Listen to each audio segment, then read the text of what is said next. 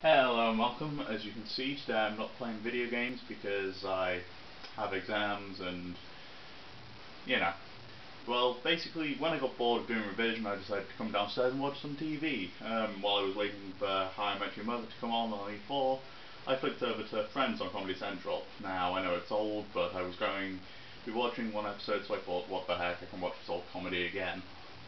And this came on before the adverts. Now, it talks about Eddie Braben, I think it's pronounced, correct me if I'm wrong, who was a comedy writer.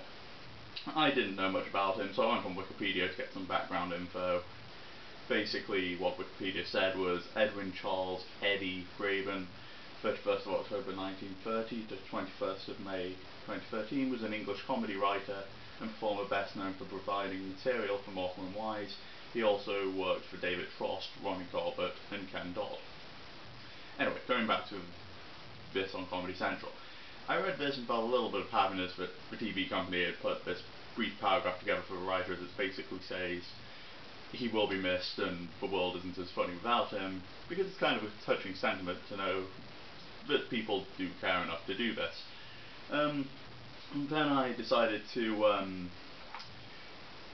check how long it's actually displayed for.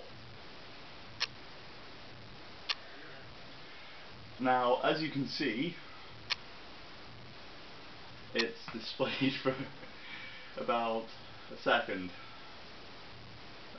before cutting for advertising for the latest show on Comedy Central, for which the advert lasts considerably longer than that time, obviously.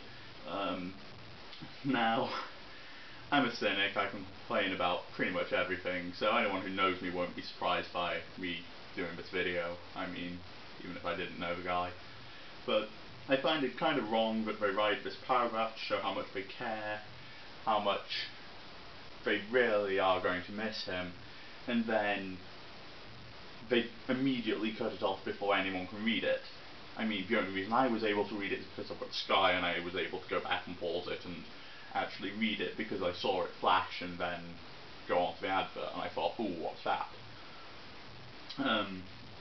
Because it's kind of insulting that they did this, I think, because, I mean, they should have at least shown it long enough that you can actually read it and take it in and know that they care that this man is dead now and that he will be missed and all of that.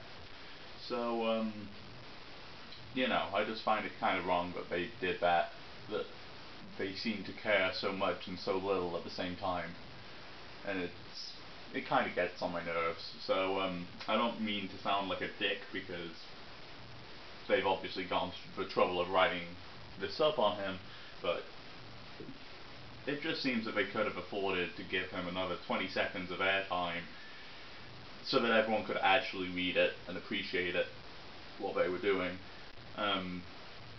It just seems, you know, kind of wrong. But that's all I'm going to say.